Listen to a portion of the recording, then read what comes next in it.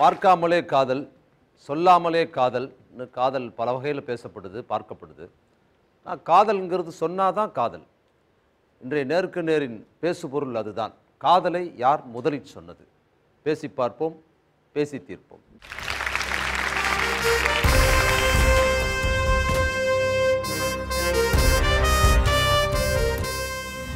முதல்ல நான் வயசானதுனால கொஞ்சம் கல்யாண தடைப்பட்டு போயினே இருந்தது. ஓ, அப்போவே உங்களுக்கு வயசாயிடுச்சா? அதனால் சரி கோயிலுக்கு போனேன்.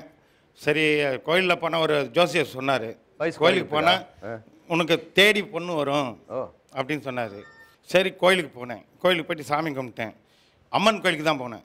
ஏன்னா பொண்ணு ஒன்றும் இல்லை, அதனால் அம்மன் கோயிலுக்கு தான் போனேன். சார் அம்மன் கோயிலில் தான் கல்யாணத்துக்கு தானே. இப்போ கல்யாணத்துக்கு பொண்ணு தானே வேணும்? ஆமாம் சார். ஆமாம். அப்போ நம்ம ஆண் கோயிலுக்கு போனால் ஆண் வேணும் வேண்டிப்பாங்களா?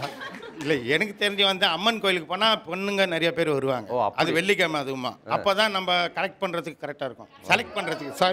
செலக்ட் பண்ணுறதுக்கு இப்போ கோயிலுக்கு போனேன், சாமி கும்பிட்டேன். அம்மா நீ தான் எங்களுக்கு வழியை காட்டணும், எனக்கு பொண்ணு வேணும்ன்ட்டு. ஆனால் அவங்களுக்கு தெரியாது நான் வந்து அவங்கள முதல்ல கோயிலில் தான் சந்தித்தது. அதுக்கப்புறம் தான் வீட்டுக்கு போய் பார்த்தது. இது வரைக்கும் சொல்லலை நான். அந்த நிகழ்ச்சி இப்போ சொல்கிறேன் சார். போய் சொல்கிறாங்க சார். அப்படிலாம் எடுத்தவொடனே பொய்யா? ஆமாம் சார், அரேஞ்ச் மேரேஜ் தான் சார். எங்களுக்கு பார்த்துட்டு அதுக்கப்புறம் தான் சார் நாங்கள் லவ் பண்ணோம். அரேஞ்ச் மேரேஜ் முடிஞ்ச உடனே தான் நாங்கள் லவ் பண்ணது. இவர் சொன்னது எல்லாமே போய். கல்யாணத்துக்கு பிற்பாடு தான் நீங்கள் லவ் பண்ணீங்க? ஏங்க அப்போ ஏங்க இந்த ஷோக்கு வந்தீங்க? ஏங்க அப்போ அவர் கோயிலில் போய் அம்மன்கிட்ட வேணும்னா அவருக்கு உடனடியாக பலன் கிடச்சிருக்கு. காதலை சொல்லியிருக்காரு. அது நீங்கள் இல்லை, அது யாருன்னு கேளுங்க. தெரியல சார். யாருங்க? நீங்கள் தாங்க அன்றைக்கி கோயிலுக்கு வந்தீங்க. நான் இல்லைங்க, அது இவங்க தான் வந்தாங்க கோயிலுக்கு. ஆனால் அவங்க என்ன பார்க்கல, நான் பார்த்தேன். அப்போ தான் நான் முதல்ல மறைந்திருந்து பார்க்கும் அப்போ தான் நான் மனசுக்குள்ளேயே நான் லவ் பண்ண ஆரம்பித்தேன். ஒரு தலை காதலாக இருந்தது அப்போது. அதுக்கப்புறம் சரி எனக்கு ஃப்ரெண்ட்ஸுங்கெல்லாம் கூட்டிகிட்டு போய் அவங்க வீட்டில் கேட்டேன். அந்த காதலியை இப்போ தான் சொல்கிறீங்க போல தெரியுது. இந்த ஷோவில் தான் சொல்கிறீங்களா? அதை அதில் அவங்களுக்கு தெரியாது. நான் கோயிலில் பார்த்து முதல்ல பார்த்து மனசுக்குள்ளே லவ் ஸ்டார்ட் ஆகிடுச்சு. அதான் முதல்ல. இந்த வயசுலனாலும் இப்போ சொல்லியிருக்கீங்களே, அது வேற சந்தோஷம். கண்டிப்பாக, நிச்சயமாக. முதல்ல எப்போ காதலை சொல்லுவீங்கன்னு சொல்லணும்னா இங்கே வந்து தான் நீங்கள் காதலையே சொல்கிறீங்க. சொன்னது வந்து அவங்க தான். எங்களோட லவ் சொன்னீங்கன்னா ட்ரெயின் லவ். ரயிலில் பார்த்து சந்திச்சு ஒரு 3 மாதம் பார்த்துக்கிட்டே இருந்து. எந்த ரூட்டு? சைதாப்பேட்டை. சைதாப்பேட்டை டு தாம்பரம். ஓ, சைதாப்பேட்டிலேருந்து தாம்பரம் போகிறது. சரிதான், லோக்கல் ட்ரெயினில். அப்படி மலர்ன காதல் பார்த்துட்டே இருந்தோம். முதல்ல பார்த்தப்ப சாரியில் ஒரு ஒயிட் கோட் மாட்டிக்கிட்டு நல்ல ஒரு டாக்டர் லுக்கில் இருந்தாங்க. ஆனால் டாக்டர் இல்லை. நான் அப்படியே பேசி ட்ரை பண்ணிகிட்டே இருப்பேன் பேசணுன்ட்டு. ஆனால் அவங்களுக்கும் அந்த எண்ணம் இருந்துருக்குது, என்னை பிடிச்சிருக்கு. அவங்களும் பார்த்துருந்துருக்காங்க. அது எனக்கு தெரியல. நான் மட்டும்தான் பார்க்குறேன்னு நினச்சிட்டு இருந்தேன். 3-4 மாதம் கழிச்சு தெரிஞ்சிருச்சு, ஓகே மியூச்சுவலாக தான் நம்ம போயிட்டு இருக்குது இந்த லைன் அப்படின்ட்டு. அப்போ கூட அவங்க சொல்லலை, 6 மாசமா பார்த்துட்டே தான் இருந்தோம். அந்த 2 செகண்ட் தான் பார்ப்போம். அந்த நாள் முழுக்க பார்த்துட்டோம் அப்படின்னு தான் இருக்கும். அது ஒரு படத்தில் சந்தானமும் ரவுடி ராத்திரிலாம் நின்று ரோட்டில் அது மாதிரியா? அந்த மாதிரி தான் 2 செகண்ட் அந்த மாதிரி தான் பார்ப்போம். ட்ரெயின் அப்படியே போய்டும், அவ்வளோதான். அந்த நாள் ஃபுல்லாக ஜாலியாக அப்படியே பார்த்துட்டு. அது என்னமோ வெள்ளி சனி மட்டும்தான் பார்ப்போம். அது ஏன்னு தெரியாது. அந்த 2 நாள் மட்டும்தான் பார்ப்போம். எல்லா நாளும் அந்த ரூட்டு தான். ஆனால் ஃப்ரைடே சாட்டர்டே மட்டும்தான் பார்ப்போம். ஆனால் அதுக்கப்புறம் கூட அவர் சொல்லவே இல்லை. நான் இவர் எங்கே இருப்பாருன்னு சொல்லிட்டு எல்லா இடமும் தேடி எல்லா ஆளுங்கெல்லாம் வச்சு நம்பர்லாம் போட்டு இவர் எங்கே இருக்காங்க தேடுங்கன்னு தேடிட்டு இருந்தோம்.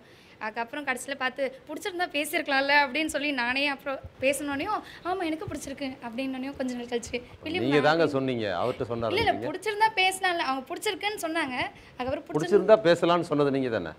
அப்போ நீங்கள் சொன்னது தானே இது? ஆக்சுவலாக இதே நாள் தான் 2020 எங்களோட 4th இயர். இதே நாள் தான் இந்த நேற்று அதான் சொன்னா, இதே நாளுக்கு நமக்கு ஒரு மெமரபிளா ஈவெண்ட் மாதிரி இருக்கும். நாளைக்கு ஷோ போனோம்னா லைஃப்ல மறக்க முடியாது அப்படின்ட்டு. ஸோ அதனால முடிஞ்ச உடனே ஏதாவது வாங்கி கொடுத்துட்டு போங்க. நிச்சயம் எல்லாருக்கும் செலிப்ரேட் பண்ணுங்க. எல்லாருக்கும் பார்ட்டி வாங்கி கண்டிப்பாக பண்ணி ஆகணும். ஓகே, ஏதாவது சம்பவம், ஏதாவது சுவாரஸ்யமாக மறக்க முடியாத சம்பவங்கள் அப்போ நடந்ததா? நீங்கள் சந்திச்சது ஒருத்தர் சொன்னதுக்கு பிற்பாடு அல்லது சொல்கிறதுக்கு முன்னால்? அந்த மாதிரி சொல்கிறதுக்கு முன்னால் ஷாக்கிங்காக இருக்கும். பார்க்குறப்ப எப்போ பார்ப்போம், திடீர்னு சடனாக பார்க்குற மாதிரி இருக்கும். எதிர்பார்க்கவே மாட்டோம். நாங்கள் சினிமாலே பார்த்துட்டேன். உங்களுக்கு சொந்த அபிப்பிராயம் ஏதாவது ஒரு விஷயம்? சார் அது வந்து எப்படின்னா, நாங்கள் வந்து கோவிட் டைமில் பார்த்து கொஞ்ச நாள்லேயே திரும்ப கோவிட் டைம் லாக்டவுன் போட்டுட்டாங்க. சார் என்னை பார்க்குறதுக்காக அங்கேருந்து பெரம்பூர்லேருந்து வந்து சைதாப்பேட்டில் கீழே வாசலில் நிற்கிறாரு. நின்று ஸ்விக்கி மாதிரி வந்து மேலே வந்து சாக்லேட் கொடுத்துட்டு ஒரு சாக்லேட் எடுத்துட்டு வந்து ஸ்விக்கி மாதிரி வந்து கொடுத்துட்டு போறாரு. எங்க வீட்லயும் ஸ்விக்கி நம்பி பாப்பா அப்படி சொல்லிட்டு போயிட்டாரு. அப்படியெல்லாம் பண்ணியிருக்காரு. ஆனா அவர்கிட்ட லவ் நம்ம எக்ஸ்பெக்ட் பண்ணிட்டே இருக்கணும். இப்படி பண்ணணும்னு நம்ம பண்ண வச்சாதான் அவர்கிட்ட இருந்து லவ் ஸ்கிரிப்ட் நீங்க கொடுக்கணும். ஆமா, இப்ப கூட கொடுத்து தான் கூப்பிட்டு வந்திருக்கேன். டியூன் பண்ணிட்டே இருக்கணும் எனக்கு கொஞ்சம். ஓகே, அருமை. அவங்க தான் ஃபர்ஸ்ட் லவ் சொன்னாங்க. அதை நீங்களே சொல்லுங்க. நான் தான் ஃபஸ்ட்டு சொன்னேன் அவர்கிட்ட லவ் ப்ரப்போஸ் பண்ணது. எங்கள் காலத்துக்கு பின்னாடி இப்போ சொன்ன மாரி தான், ட்ரெயினில் சொன்ன மாரி எங்களுக்கு பஸ்ஸில் வந்துட்டு இந்த காதல். இது பஸ் காதல். இப்படி சும்மா ஜாலியாக பஸ்ஸில் போயிட்டு இருந்தேன். சும்மா இப்போ ஆஃப்டர் ஆல் சும்மா தான் பார்த்தேன் நான். அவங்க தான் ஃபஸ்ட்டு நான் பார்த்தாங்க. சரி இப்போ பார்த்தாங்களேன்னு சொல்லிட்டு நம்மளும் சும்மா டைம் பாஸாக பண்ணலான்னு தான் சும்மா இறங்கினேன். ஆனால் பார்த்தா உண்மையை போய் மாட்டிட்டேன் போயிட்டு நானே அதில் போயிட்டு என்ன பண்ணுறது. அப்புறமேட்டு நான் தான் விடவே இல்லை. அவங்க வந்து சும்மா பார்த்தாங்க. சரி நான் தான் விடவே இல்லை. சின்சியராக லவ் அப்படி வந்துடுச்சு. ஸ்கூல்லேருந்து லவ் பண்ணுறோம். அவங்க காலேஜ் படிச்சுட்டு இருந்தாங்க, நான் ஸ்கூல் படிச்சுட்டு இருந்தேன். ஸ்கூல் விடுற டைமும் அவங்க காலேஜ் விடுற டைமும் ஒன்று. அவங்களுக்காக நான் வெயிட் பண்ணுவேன். வெயிட் பண்ணி நாங்கள் 2 பேரும் ஒன்றா போவோம். ஆனால் எங்களுக்கு ஒரே ஏரியான்னு லவ் பண்ணக்கப்புறம் தான் தெரியுமே. ஆனால் நாங்கள் வேறு ஏரியா நினச்சிட்டு இருக்கோம். ஆனால் பஸ்ஸில் தான் ஃபஸ்ட்டு பார்த்தோம். அப்போ ஏரியாக்குள்ளார நல்ல பிள்ளை மாதிரி போகிறது அப்படியே என்ன யார் என்ன தெரியாது, நிமிந்து கூட போகிறதில்ல. அவள் ஃபஸ்ட் ஃபஸ்ட்டு அவளை பார்க்கும்போது கூட சரி ஓகே நல்ல பொண்ணு மாரி இருந்தா சரி ரைட் நம்ம பார்த்துனே இருந்தேன் நான் பாட்டு. ஆனால் அப்புறம் போக போக தான் சரி லவ் பண்ணலாமா வேணாமல் கொஞ்சம் திங்கிங் தான் இருந்துச்சு எனக்கே. சரி அப்புறம் பார்த்தேன் சரி ஓகே லவ் பண்ணணும்னு சொல்லிட்டு நான் தான் போய் சொல்ல போனேன். அப்பயும் ஒத்துக்கல. ப்ரப்போஸ் ஃபஸ்ட் எடுத்தோன்னே அண்ணன் சொல்லிச்சு என்னையே எடுத்தோன்னே. சரி அப்போயே எனக்கு அசிங்கமாகிடுச்சு. சரி ரைட் அப்படியே போயிடுவோம் அப்படின்ட்டு. சரி அதுக்கப்புறம் நான் ப்ரப்போஸ் அவங்க பண்ணதுக்கு ஃபஸ்ட்டு வந்து அப்ரோச் பண்ணும்போதே நான் புரிஞ்சுக்கிட்டேன் லவ் தான் சொல்ல வராங்கன்ட்டு. நான் வந்துட்டு நீங்கள் என்ன சொல்ல வரீங்கன்னு புரியுது, ஆனால் எனக்கு எப்போ தோணுதோ அப்போ சொல்லுங்கள் அப்படி தான் சொன்னேன். மறுநாள் உடனே வந்து ஓகே சொல்லிட்டேன். மறுநாள் சொன்ன உடனே அப்புறம் ஒத்துக்கல. திருப்பியும் பேர் மாற்றி சொன்னது இப்படி நிறைய வேலைலாம் பண்ணி கரெக்டாக சொல்லும். ஃபஸ்ட்டு 3 நாள் பின்னாடியே வந்தான். நானும் திரும்பி பார்த்து சிரிச்சுட்டே போனேன். ஃபஸ்ட்டு சிரிப்பு வரல, 3ஆம் நாள் சிரிப்பு வந்துருச்சு. சிரிப்பு வந்த உடனே பேர் வந்து கேட்டாங்க. யாருன்னா வந்து பேர் கேட்டால் உண்மையான பேர் சொல்ல முடியுமா? முடியாது. என் பேரை மாற்றி மதுன்னு சொன்னேன். அவங்களும் அதை நம்பிட்டாங்க.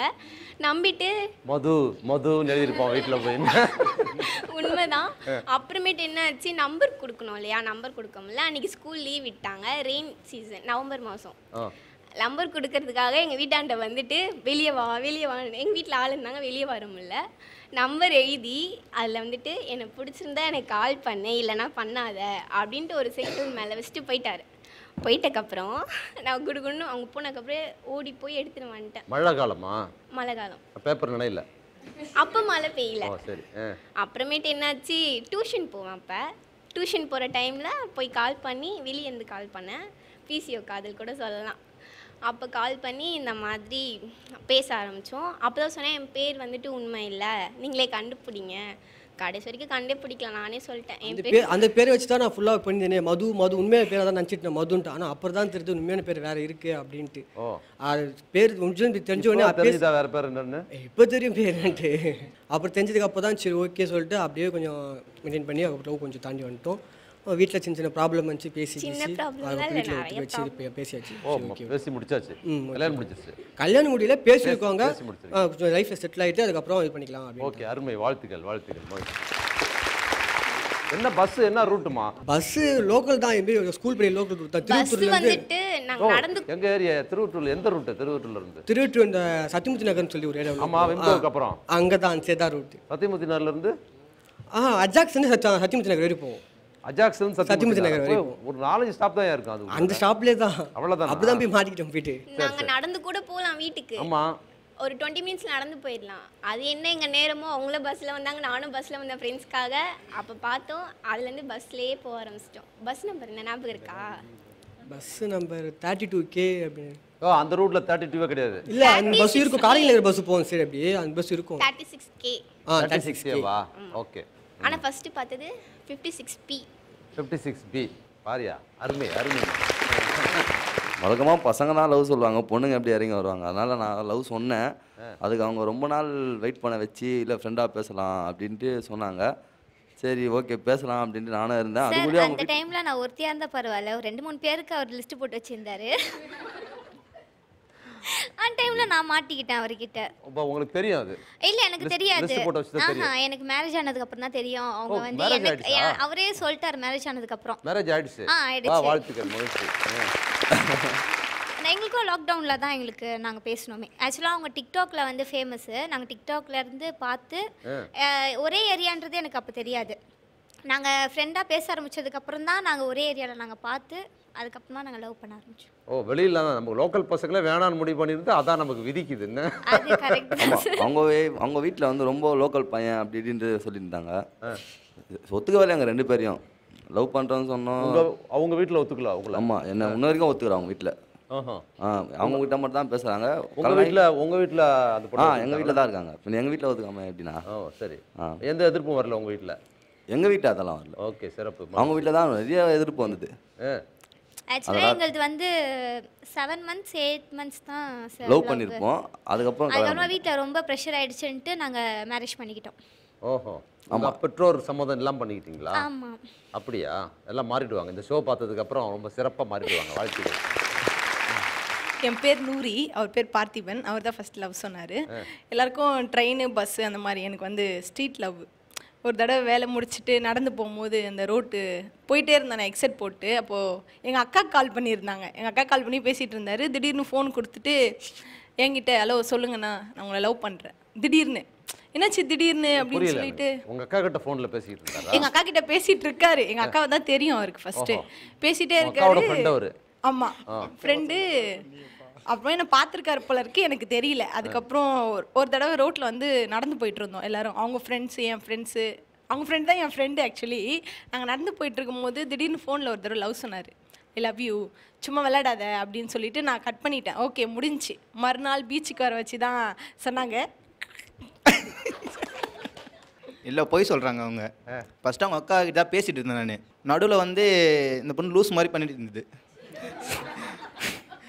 லூஸ் மாதிரி பண்ணியிருந்தா அவங்க அக்கா கிட்டே கேட்டேன். இல்லை, எங்களுக்கும் கல்யாணம் ஆயிடுச்சு, வீட்டுக்கு வரட்டும் வச்சுக்கேன்.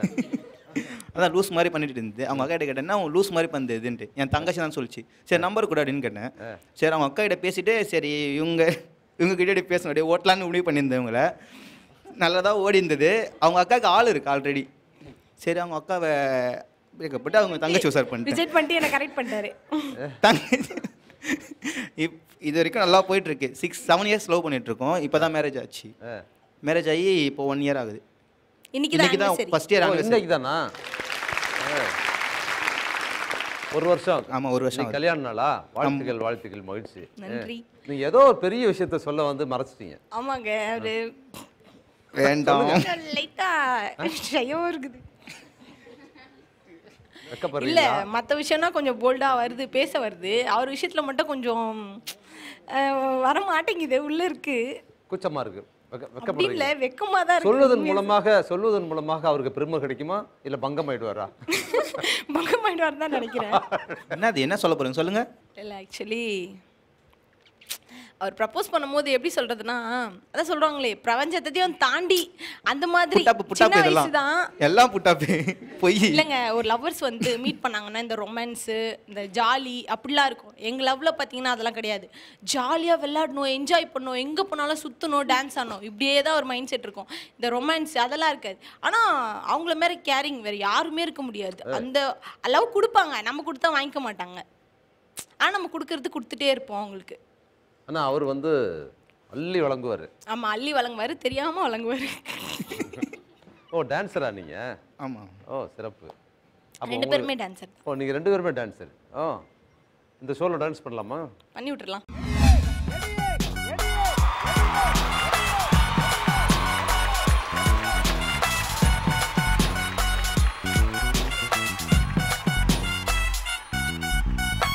கட்டிக்கிடு முன்னே நம்ம ஒத்திக்கைய பார்க்கணுண்டி, கத்துக்கடி மாமன் கிட்ட அத்தனையும் அட்டுப்படி, விட மாட்டேன் பொண்ணே நானே, உன்னை பிச்சு தின்ன போறேன் மானே. அடியே கட்டிக்கிடு முன்னே நம்ம ஒத்திக்கைய பார்க்கணுண்டி, கத்துக்கடி மாமன் கிட்ட அத்தனையும் அட்டுப்படி, விட மாட்டேன் பொண்ணே நானே, உன்னை பிச்சு தின்ன போறேன் மானே. ஒதுங்கி போட தள்ளி நம்முள் இருக்கும் கள்ளி, என தொட்டு புட்டா அங்க இங்க குத்தி வைப்பன, அடிக்கிறிய சொல்லி அரசைசி கிள்ளி, எங்கிட்ட வந்த வாழ ஒட்ட நறுக்கிடுவேன். ஓகே ஓகே ஓகே, வாழ்த்துக்கள் வாழ்த்துக்கள் வாழ்த்துக்கள்மா. அப்போ இவங்க வாங்க, இவங்க 2 பேருக்கும் இன்னைக்கு திருமண நாள் வாழ்த்துக்கள் எல்லாரும் பலத்த கைத்தட்டலோடு தெரிவிக்கிறீங்க. வாழ்த்துக்கள் வாழ்த்துக்கள் வாழ்த்துக்கள். வாங்க வாங்க வாங்க.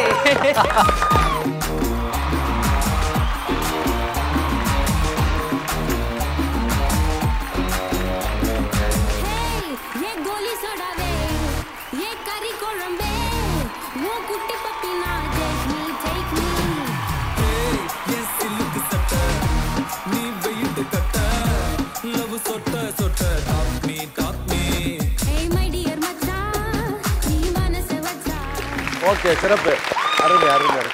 நாங்கள் ஃபோனில் தான் 6 மாதமாக ஃபோனில் தான் பேசிகிட்டு இருந்தோம். 6 மாதம் கழிச்சு அவங்களை ஃபஸ்ட் டைம் நான் பார்க்குறேன். சினிமா தேட்டர் தான் ஃபஸ்ட் மீட்டிங். பார்த்ததும் இவங்கள தான் நம்ம மேரேஜ் பண்ணணும்னு ஒரு ஃபிக்ஸட் ஆயிடுச்சு. ஏன்னா லவ்னா எனக்கு ரொம்ப பிடிக்கும்.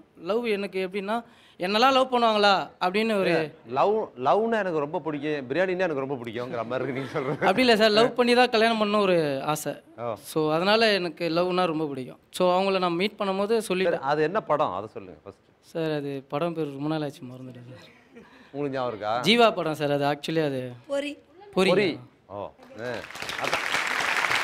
அதான் அதான் பெண்கள் எல்லாமும் கரெக்டாக ஞாபகம் வச்சுருப்பாங்க. நான் தான் ஃபர்ஸ்ட் லவ் சொன்னேன். அவங்க அதை அக்செப்ட் பண்ணிட்டு கொஞ்சம் சொல்லலை, ஆனால் அவங்க உடனே சொல்லலை. கொஞ்ச நாள் கழிச்சு சொன்னாங்க அக்செப்ட் பண்ணினா ஓகே. உடனே மேரேஜ் தான். ஓகே சொன்னது மேரேஜ். 30 டேஸில் லவ். ஸோ ஓகே சொன்ன 6 மாதம் ஒரு தலையாக காதலிச்சிங்க. அதுக்கப்புறம் அவங்க சொன்ன பிறகு லவ் அவங்க சொன்ன பிறகு 30 டேஸில் நாங்கள் லவ் மேரேஜ் உடனே பண்ணிட்டீங்க. பண்ணிட்டோம். ஆனால் எங்கள் வீட்டில் 2 பேர் வீட்லேயும் எதிர்ப்பு தான். எங்கள் வீட்டில் என்னை சேர்க்கவே இல்லை. என்னுடைய மாமியார் வீட்டில் தான் நான் இருந்தேன் ஒரு 2 இயர்ஸாக. பேபி அப்புறம் வந்த பிறகு தான் எங்கள் வீட்டில் சேர்த்தாங்க. ரொம்ப ஃபைட் தான். உங்கள் வீட்டில் சேர்த்துக்கல. எங்கள் மாமா பொண்ணை தான் எனக்கு கல்யாணம் பண்ணி கொடுக்கணும் எங்கள் வீட்டில் ஒரு இது இருந்துச்சு. ஸோ அந்த கல்யாணம் பண்ணி வந்தபோது அவங்கள வீட்டிலே சேர்க்கல, எங்களை யாருமே சேர்க்கல, எங்கள் ரிலேஷனில் யாருமே சேர்க்கல. அதுக்கப்புறம் எங்கள் சித்தி சேர்த்தாங்க, ஏன்னா அவங்க லவ் மேரேஜ். ஸோ அவங்க எங்களை அக்செப்ட் பண்ணிக்கின்னு சேர்த்துக்கினாங்க. அது வரைக்கும் உங்கள் மனைவி வீட்டில் தான் இருந்தீங்க? ஆமாம், அவங்க வீட்டில் தான். அவங்க வீட்டில் தான். ஓகே, மகிழ்ச்சி, வாழ்த்துக்கள் வாழ்த்துக்கள். காலண்டர் வேலை தயாரிக்கிறது எங்களுடைய வேலை. அதில் அவங்களும் வேலை பார்த்துட்டு அவங்க ஃப்ரெண்டு. இவங்க யாருன்னு எனக்கு தெரியாது. அப்போது இவங்க வேலைக்கு வரணும்னு சொல்லலை. அப்புறம் நான் கால் பண்ணிட்டு இவங்களே கால் பண்ணி இது மாதிரி நீங்கள் என்கிட்ட பேசினால அவங்க தான் பேசலையே, நீங்கள் பேசுங்கன்னு சொன்னாங்க. நான் என்ன பேசுதுன்னு நான் கேட்டேன் இவங்கள. ஒன்றில் பேசுங்க சும்மா. நாங்கள் சும்மா பேசிகிட்டே இருக்கும்போது ஒரு கவிதை ஒன்று சொன்னேன் அவங்கக்கிட்ட. சும்மா விளையாட்டை தான் சொன்னேன். அந்த கூட வேலை செஞ்சவங்களை பற்றி ஒரு கவிதை நீங்கள் சொன்னீங்களா? ஞாபகம் இருக்கா கவிதை இப்போ உங்களுக்கு? கடலில் மீனில் ராஜி வலைய விரிச்சா யாருன்னு கேட்டாங்க. அப்போ ராஜி தானே இருக்கணும். அதான் கரெக்டாக சொன்னேன், ராஜின்னு சொன்னேன். கல்யாணம் பண்ணி ரொம்ப கஷ்டம், ரொம்ப கஷ்டப்பட்ட வாழ்க்கையில் யாருமே சேர்க்கல. கஷ்டப்பட்டு தான் இந்த அளவுக்கு முன்னேறி நிற்கிறோம். லவ் பண்ணுறவங்க எல்லாருக்கும் நான் என்ன சொல்கிறேன்னா, லவ் பண்ணுங்க வேணான்னு சொல்ல, உங்களுடைய சேஃப்டியை பார்த்துட்டு அதுக்கப்புறம் மேரேஜ் பண்ணிக்கோங்க, அதான் சொல்லுவேன். ஏன்னா என்ன மாதிரி யாருமே கஷ்டப்படாதீங்க. நாங்கள் ரொம்ப அர்ஜெண்ட்டாக முடிவு எடுத்தோம். எனக்கு கல்யாணம் பண்ணும்போது வயசு 17 வயசில் கல்யாணம் பண்ணேன். எங்கள் அப்பா இறந்துட்டார். எங்கள் அம்மாவுக்கு 4 பொண்ணு, நான் ரெண்டாவது பொண்ணு. நான் தான் எங்கள் குடும்பத்தை காப்பாற்றிட்டு இருந்தேன். அப்போ இவர் கல்யாணம் பண்ணும்போது இவர்கிட்ட சொன்னேன், எங்கள் அம்மாவை என் குடும்பத்தை காப்பாற்றுறதா இருந்தால், நான் வேலைக்கு என்னை அனுப்புறதா இருந்தால் என் கழுத்தில் தாலி கட்டுங்க, இல்லைன்னா வேணான்னு சொன்னேன். அதுக்கேற்ற மாதிரி அவரும் குடும்பத்தை காப்பாற்றினாரா என்னன்னு தெரியாது, ஆனால் என்னை வேலைக்கு அனுப்பிச்சார். 17 வயசுல நீங்கள் அவ்வளோ தீர்க்கமாக பேசுனீங்க? கண்டிப்பாக. ஏன்னா நான் சின்னதுலேருந்தே கஷ்டப்பட்டு தான் வளர்ந்தேன். இப்போ நான் ஆட்டோ ஓட்டுறேன். ஓ, சிறப்பு. எல்லா லவர்ஸுக்கும் ஆட்டோ ஓட்டும் போதே நான் சொல்வேன், எப்போவுமே உங்களுடைய சேஃப்டியை பார்த்துன்னு கல்யாணம் பண்ணிக்கோங்க, கஷ்டப்படாதீங்க. லவ்ன்றது எல்லாருக்குமே வருது. அது ஒரு அன்பு காதல் எல்லாமே அதில் இருக்குது. அதில் கூட இப்போத்துக்கு பணம் ரொம்ப முக்கியம் இல்லை. பணம் இருந்தால் தானே எல்லாமே வாங்க முடியும்.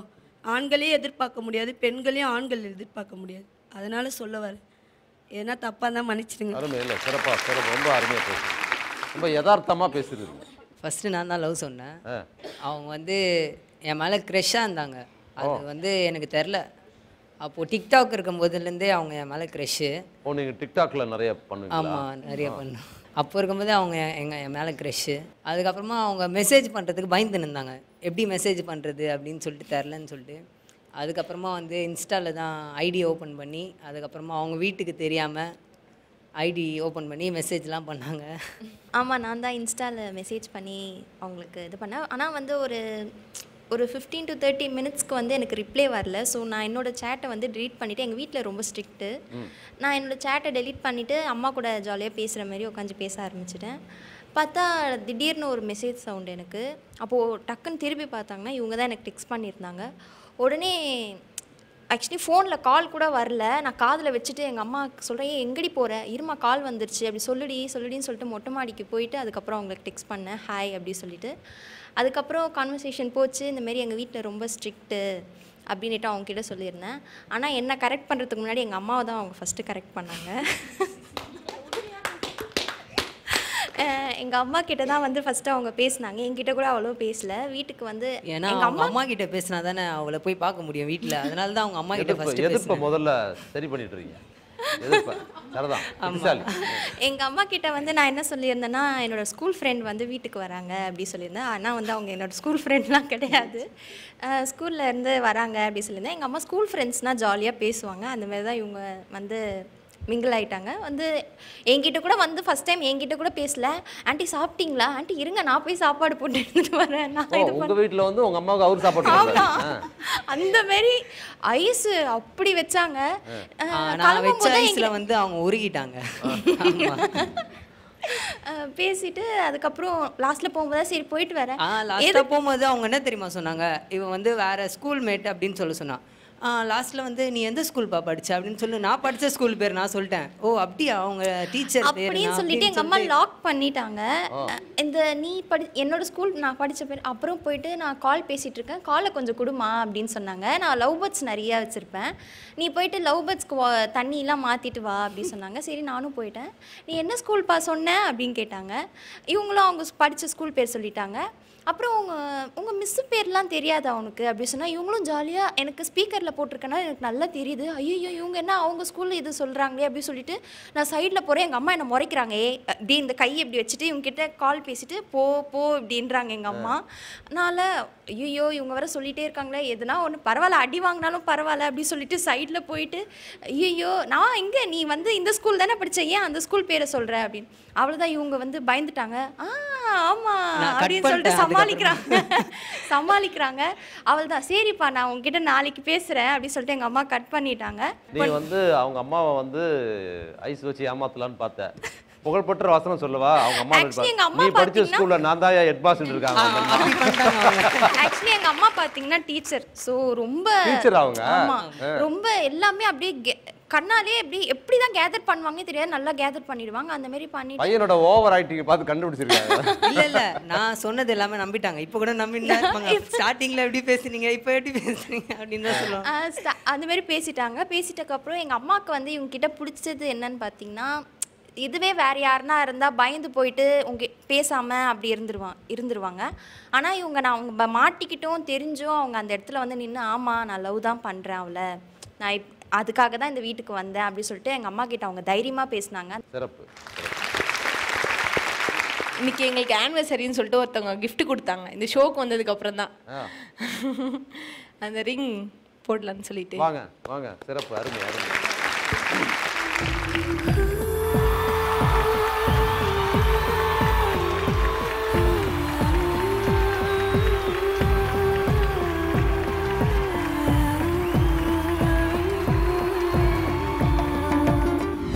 வண்டியில் போகும்போது சைடில் அப்படி இப்படி பார்க்க தான் செய்வாங்க. நான் சும்மா இப்படி திரும்பி பார்த்தா கூட நீ ஏன் அங்கே பார்க்குற இங்கே பார்க்குற சொல்லிட்டு தலையில் கொட்டி இந்த சொட்டை வந்துச்சு. அதுக்கு தான் ஹெல்மெட் போடணுங்கிறது. அதுதான் ஹெல்மெட் போட, அது இப்போ தானே சொன்னாங்க. அதுக்கு முன்னாடியே சொல்லியிருந்தாங்கன்னா நான் போட்டிருப்பேன். இப்போ தான் சொன்னாங்க, இல்லைன்னா அந்த சொட்டை விழாமல் இருந்திருக்கும். நீங்கள் சைடில் வண்டி பார்க்கவும் நேராக தானே பார்த்து ஓட்டணும். சைடில் சார் சைடில் யாராவது வர போகிறாங்க, திடீர்னு கிராஸ் ஆகும். இல்லை நான் அப்படி இல்லை சார், நம்மளுக்கு என்ன ஏஜ், சின்ன நம்மளோட பொண்ணு மாரி இருக்கவங்களையும் சைட் அடிக்கிறார். அப்போ எனக்கு கோவம் வருமா வராதா சொல்லுங்க?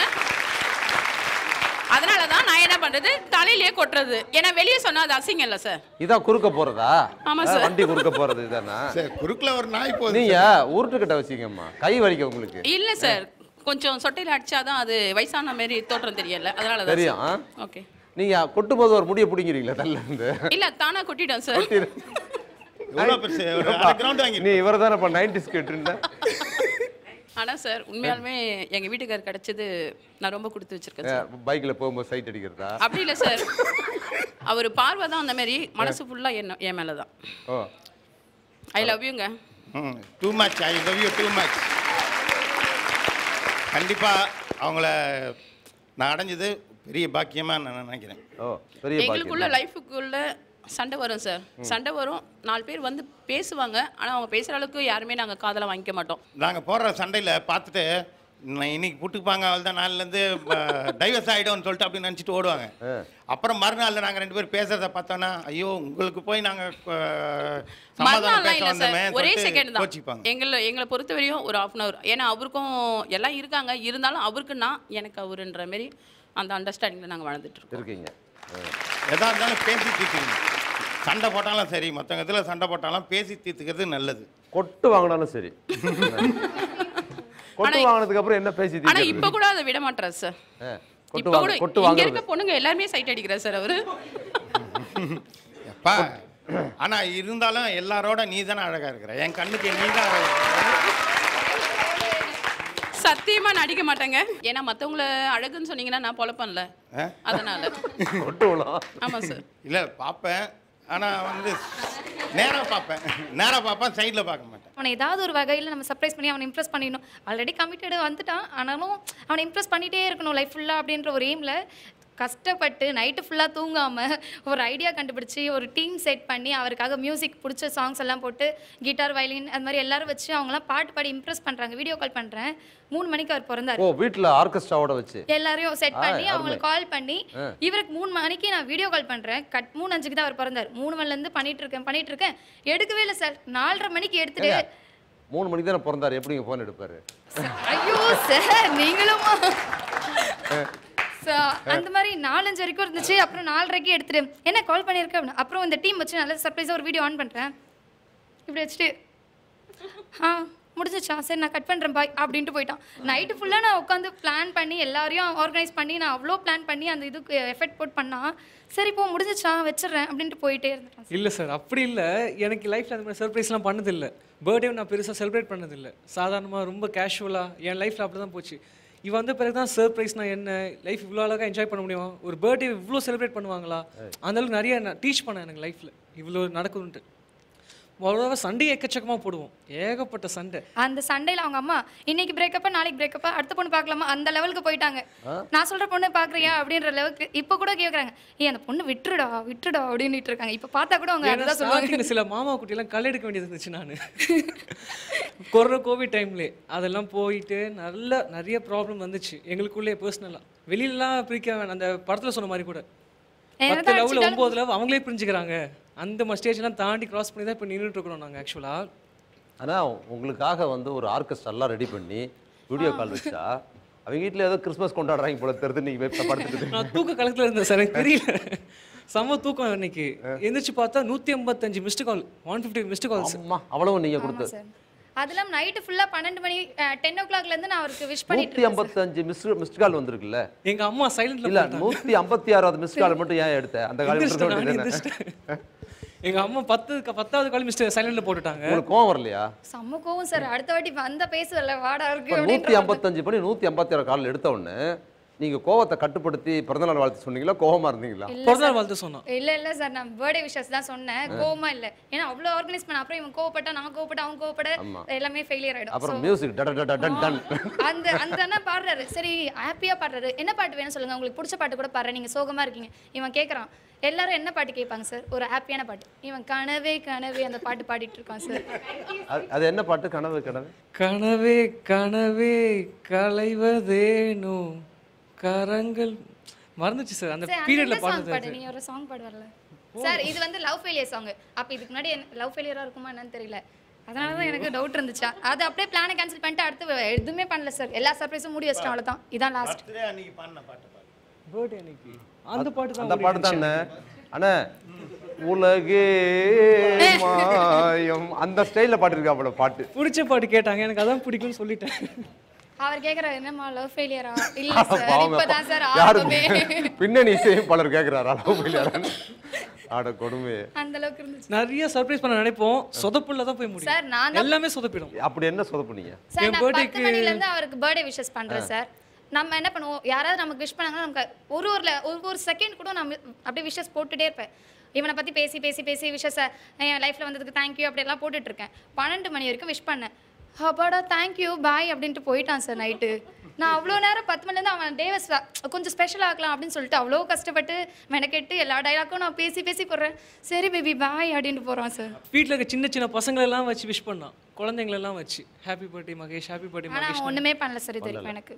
பொதுவாகவே ஆண்கள் வந்து ஒரு பெண் காதலை ஏற்றுக்கிற வரைக்கும் அடிமை மாதிரி நடந்துப்பாங்க. அந்த பெண் காதலை ஏற்றுக்குச்சுன்னா அந்த பெண் அடிமையை மாறிட்டோம். இது வந்து ஆணோட இயல்பு. எக்ஸாம்பிள் ஆகிட்டாங்க. ஓகே. ஃபஸ்ட்டு நார்மலாக தான் நாங்கள் பேச ஆரம்பிச்சுட்டு லவ் பண்ண ஆரம்பித்தோம். லவ் பண்ண உடனே ஒரு 1 இயர் ஆகுச்சு. 1 இயர் போயிட்டுருக்கும் போது லாஸ்ட்டாக வீட்டில் ஓகே சொல்கிறதுக்கு முன்னாடி வீட்டில் ஓகே சொல்லலை, வேண்டாம் நிறைய இது பண்ணாங்க. பர்சனலாக நான் கொஞ்சம் ரொம்ப டிப்ரெஸ் ஆகி நான் ஒரு சூசைட் மாரி பண்ணிக்கிட்டேன். அது எங்கள் வீட்டில் எல்லாருக்குமே தெரியும். இந்த இடத்துல ஏன் சொல்கிறேன்னா, இங்கே இருக்கவங்க யாரும் அப்படி பண்ணியிருக்க மாட்டாங்க. எங்கள் வீடு இரும்பு கேட் இருக்கும் வெளியே பர்சனலாக சண்டை நான் வெளியே உள்ளே லாக் பண்ணிவிட்டு நான் உள்ளே போய் சூசைட் பண்ணிக்கிட்டேன். ஆமாம் பண்ணிக்கிட்டேன். அப்போ வந்து அவங்க எதிர்ச்சியாக வந்தாங்க. நான் எப்பவுமே ஃபோன் பண்ணால் கட் பண்ண மாட்டேன். நார்மலாக போயிட்டே இருக்கோம் ரிங்கு. அப்போ என்னாச்சு, எடுத்து பேசிடுவேன். இந்தமாதிரி ஒன்று கத்திட்டாச்சு டென்ஷனில் திட்டிடுவேன். இந்தமாதிரி நிறைய பண்ணிவிட்டு ஃபோனை வச்சிடுவேன். அன்றைக்கின்னு பார்த்து நான் சுத்தமாக ஃபோன் எடுக்காதனால வீட்டுக்கு வந்தாங்க. என்னோடய டிவி வந்து ஆஃபில் இருந்திருக்கு. அந்த டிஸ்பிளே நான் தூக்கு போட்டு தொங்கிட்டு இருக்கிறத பார்த்து என்னோடய மிரர் அந்த கேட் இருக்குது பார்த்தீங்களா, இரும்பு கேட்டு உடைக்க முடியல. எங்கள் வீட்டு மேலே ஹவுசிங் போர்டு தான், 2 வீடு இருக்கும். அங்கே உள்ள ஒரு ஓப்பன் இருக்கும். அந்த ஓப்பனில் அவ்வளோ பெரிய ஹைட்டில் இருந்து எகிரி குதிச்சு நான் இன்றைக்கி இங்கே உட்காந்து பேசுகிறேன்னா அவங்க தான் காரணம். அந்த அளவுக்கு இதுவாச்சு எங்கள் வீட்டில். இப்போ வரைக்கும் எதனால் அப்படி பண்ணீங்க? அது கொஞ்சம் பர்சனல் சார். அது தப்பாக கிடையாது, ஃபேமிலிக்குள்ளே ஒரு பர்சனல். நான் ரொம்ப டிப்ரெஸ் ஆனேன். பையனால இல்லை, மாப்பிள்ளையால இல்லை. மாப்பிள்ளையால அவங்க ஒத்துக்கலை, வீட்டில் அவங்கள வச்சு லவ் ஒத்துக்கலை. பட் அது அவங்களுக்கு தெரியாது.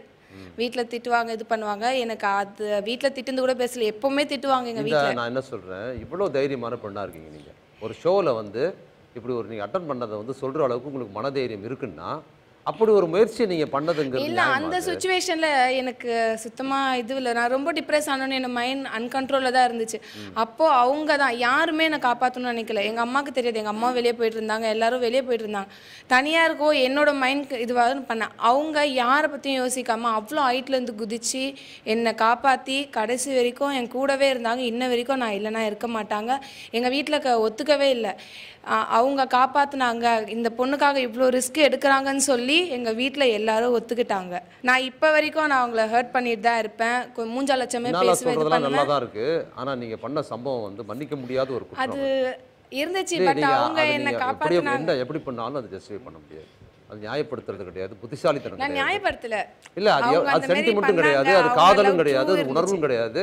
அது முழுக்க உங்களுக்கு மட்டும் இல்லை, உங்களை மாதிரி பல பெண்களுக்கே எதிரான ஒரு கண்ணோட்டம். அது அதை நீங்க திருப்பி வந்து நினைச்சு கூட பார்க்கறதுல இன்னொரு லாஸ்ட் அதோட அவங்கனால தான் நான் இன்னைக்கு இருக்கேன். என் லைஃப்ல அவங்க ஒரு கிஃப்ட்னு தான் சொல்லலாம். நான் எவ்வளவோ திட்டுவேன். அந்த சம்பவத்தினால தான் நீங்க அவரை புரிஞ்சுக்கிட்டீங்கன்னு அதை சொல்லாதீங்க. அப்படி கிடையாது, எங்க வீட்ல புரிஞ்சுக்கிட்டாங்க. உங்க வீட்ல புரிஞ்சுக்கிறதுக்கு காரணமா இருக்கும்.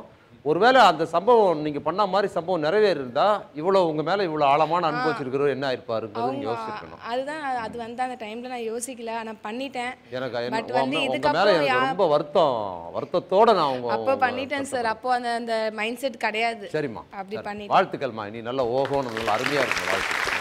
லவ்ல 3 வகை பிரியும். அதில் ஒன்று வந்து கண்மூடித்தனமான லவ், வெகுளித்தனமான லவ், கண்மூடித்தனமானது. ஷேர்ப்பான love, செட்டில்டான love.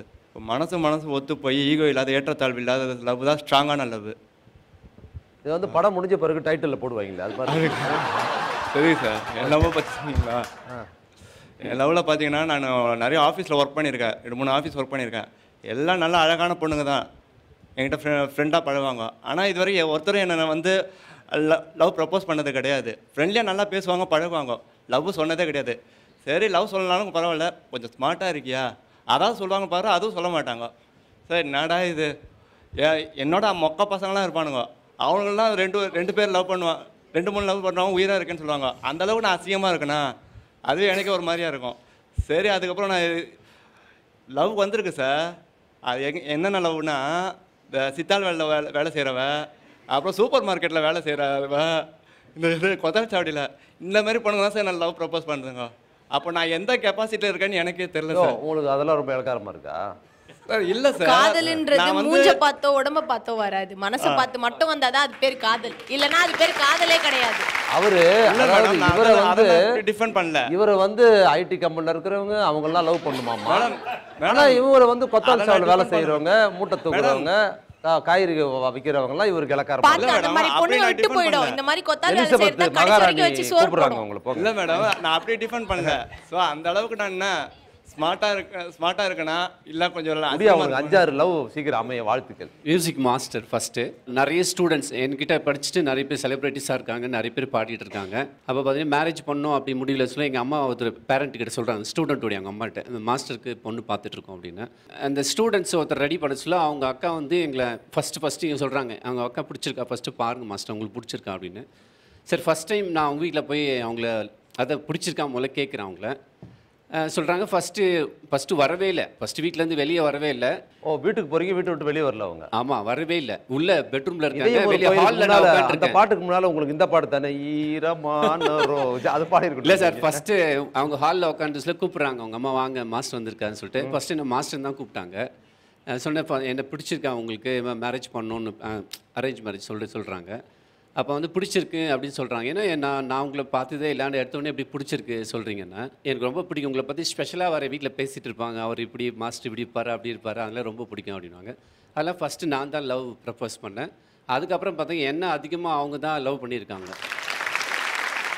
என் ஹஸ்பண்ட் கடைக்கு நான் ரொம்ப கொடுத்து வச்சுருக்கணும். ஏன் சொல்கிறேன்னா, எனக்கு இப்போ ஒரு டைஃபாய்டு ஜுரம் வருதுன்னு வச்சுக்கோங்களேன். ஆக்சுவலி வந்தது 2 மாதத்துக்கு முன்னாடி.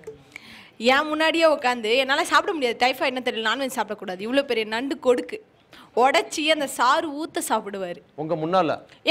அதுவும் நான் பார்க்கணும் அவர் சாப்பிட்றது. எனக்கு ஜுரம், நான் படுத்துட்டு இருக்கேன், பார்த்துப்பாங்க. கஞ்சி கரைச்சி கொடுக்கறது அதெல்லாம் எல்லாமே பக்காவாக பண்ணுவார். ஆனால் அவர் வயிற்றுக்கும் நல்லா கஞ்சி க்ளோஸ் பண்ணிப்பார் உங்கள் முன்னால் உங்களை பார்க்க நல்லா. ஆமாங்க, இப்போ நேற்று சும்மா ஒரு பர்த்டே பார்ட்டிக்கு போனோம். அங்கே வந்து dragon chicken, ice, chicken soup, chicken rice, prawn, கணக்கே இல்லாமல் போகும், ஒரு 10 போகும். அதுமாதிரி இப்போ எனக்கு சின்னதாக அடிபட்டுருச்சுன்னு வச்சுக்கோங்களேன், அது டக்குன்னு தூக்க மாட்டாங்க, கை தட்டி சிரிப்பார்.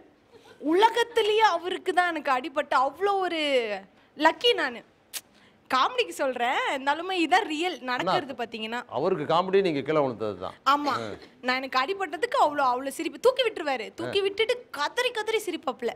அந்த மாதிரி நான் லக்கி. ஏன் அவங்க கீழே விழுந்த உங்களுக்கு சிரிப்பு வருது சார்? தினைக்கும் போட்டு அடிச்சா கூட வாங்கிக்கலாம், பேசியே சாவடிப்பாங்க. நீ கீழே ஊந்து செத்தினா சந்தோஷம் எனக்கு நினச்சிப்பேன் நான். காதல் பார்த்தி நான் கல்யாண நாள் ஆகுதுமா இப்படி சொல்கிறேன்? அப்படி சொல்ல சார், சாவுன்னு அந்த மாதிரி சொல்லலை, அந்த சாகிறது இல்லை, அது வேற மாதிரி இருக்கும். உங்களுக்கு அனுபவம் தான் அதெல்லாம் இருந்திருக்கும் வீட்டில். ஸோ எனக்கு இப்போ தான் ஆரம்பிக்குது. அவருக்குலாம் ரொம்ப நன்றி சொல்லணும். இத்தனை வருஷம் லவ் பண்ணுறாரு, 1 வருஷமே தாங்க முடியல, வலிக்குது மனசெல்லாம். ஆனால் உண்மையிலேயே நூரி ரொம்ப சூப்பர். சப்போர்ட்னா வீட்டில் எல்லாம் சப்போர்ட் பண்ணுவாங்க, ஆனால் சப்போர்ட்டுக்கு மேலே சப்போர்ட் பண்ணுறது பார்த்தீங்கன்னா நூரி மட்டும்தான். ஸோ என்னென்னா, எங்கே போனாலும் நீ போயிட்டு வா, ஃபஸ்ட்டு நீ என்ஜாய் பண்ணு, உன் லைஃப்பை நீ பார்த்ததுக்கப்புறம் என்கிட்ட வா அப்படின்னு சொல்லுவாங்க. வீட்டில் தனியாகவே இருப்பாங்களே தவிர, நான் எப்போவுமே ஃப்ரெண்டும் கூட தான் இருப்பேன், நைட்டு 10 மணிக்கு வர, அதுக்கப்புறம் தான் நூறிக்கிட்டே வருவேன். அப்போயும் ஃபீல் பண்ணுவாங்க. ஆனால் நான் பசங்க கூட இருக்கும்போது நூரி ஞாபகம் தான் இருக்கும்ட்டு அது நூறிக்கு தெரியாது.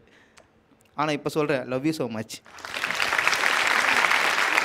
என்னை வந்து கால் பண்ணி இந்த மாதிரி நான் வீட்டில் பேச போகிறேன், வீட்டுக்கு வா நைட்டு ஒரு 8 மணி இருக்கும், வீட்டுக்கு வா என்ன ப்ராப்ளம் சொல்லு. நான் வீட்டுக்கு வந்தக்கப்புறம் தான் தெரிஞ்சது ஏதோ ப்ராப்ளம் போயிட்டு இருந்ததுன்ட்டு. அவங்களுக்குள்ளே ஏதோ சண்டை போல். திடீர்னு வந்து எனக்கு அந்த பொண்ணு தான் வேணும். அவங்க வீட்டில் வந்து அவங்க அம்மா ஒத்துக்கிட்டாங்க, அவங்க அப்பாவுக்கு தெரியும், ஆனால் எதுவுமே சொல்லலை. ஒத்துக்கிறேன்னு எதுவுமே சொல்லலை. எனக்கு அந்த பொண்ணு தான் வேணும்ன்ட்டு அவ்வளோ அடம் பிடிச்சி மாடியிலேருந்து கீழே குதிக்க போயிட்டாங்க. நான், அவங்க அம்மா, அவங்க அப்பா 3 பேர் வந்து அவங்க 2 கை. இந்த கோட்டச்சாமி தலைகீழ தான் குதிப்பான்னு அப்படி சொல்ல முடியாது. குதிச்சிட்டாங்க, கை பிடிச்சிட்டு இருக்கோம், நாங்கள் தொங்கிட்டு இருக்காங்க எல்லாம். உறுதிப்படுத்திட்டு தான் குதிக்க போனாரு? இல்லை, அவங்க சீரியஸாக தான் குதிக்க போனாங்க. அப்புறம் அப்போதான் தெரிஞ்சது நான் வேணும்ன்ட்டு எவ்வளோ ஸ்ட்ராங்காக இருக்காங்க அப்படின்னு நான் புரிஞ்சுக்கிட்டேன். நான் வந்துட்டு எப்படி சொல்றேன்னா எனக்கு சின்ன சின்ன விஷயம் கூட அவங்க தான் சொல்லி தருவாங்க. நீ இப்படி தான் பண்ணணும், இப்படி தான் நடந்துக்கணும். அம்மா எப்படி ஒரு பொண்ணுக்கு குழந்தைக்கு சொல்லி தருவாங்களோ அந்த மாதிரி தான் இப்போ வரைக்கும் என்னை சொல்லி மேக்ஸிமம் பார்த்தா அவங்க தான் என்னை வளர்க்குறாங்களே. இப்படி தான் இது யாருக்குமே தெரியாது வெளியே. எனக்கு நல்ல எப்படி சொன்னால் நான் வந்து வெளியே நல்ல பேர் எடுக்கணும், இந்த பொண்ணு நல்ல பொண்ணு எடுக்கணும்னு அதில் ரொம்ப ஸ்ட்ராங்காக இருக்காங்க. எந்த கெட்ட பேரும் எனக்கு வந்துடக்கூடாதுன்ட்டு இன்றைக்கி வரைக்கும் நான் வெளியே நல்ல பேர் வாங்கிட்டு இருக்கேன். அதுக்கு அவங்க தான் காரணம். அது வெளியே தெரியாது. என்னோட லவ்வை விட அவங்க லவ் ரொம்ப பெருசுன்னு சொல்லுவேன். இந்த மாதிரி ஒரு பையன் யாருக்குமே கிடைக்க மாட்டாங்க.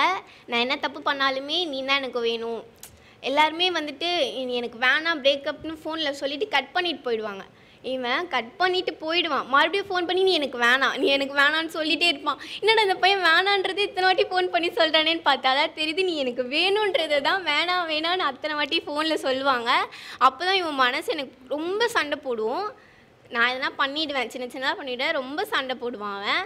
நான் அழுதுட்டு தான் இருப்பேன். அது அவனுக்கு பிடிக்காது. நான் அழுதா அதே சண்டை போய்கிட்டே தான் இருக்கும். ஆனால் என்னை விட மாட்டான், விட்டு கொடுக்கவும் மாட்டான். அந்த மாதிரி வந்துட்டு நாங்கள் இருக்கோம். இப்போ வரைக்கும் நிறைய ஸ்ட்ரகிள்ஸ் போயிட்டு தான் இருக்குது எங்கள் லைஃப்பில். நிறையா அவனும் பார்த்துட்ருக்கான். எல்லா பிரச்சனையும் அவன் தான் பார்த்துட்ருக்கான். நான் கூட இருக்கேன்.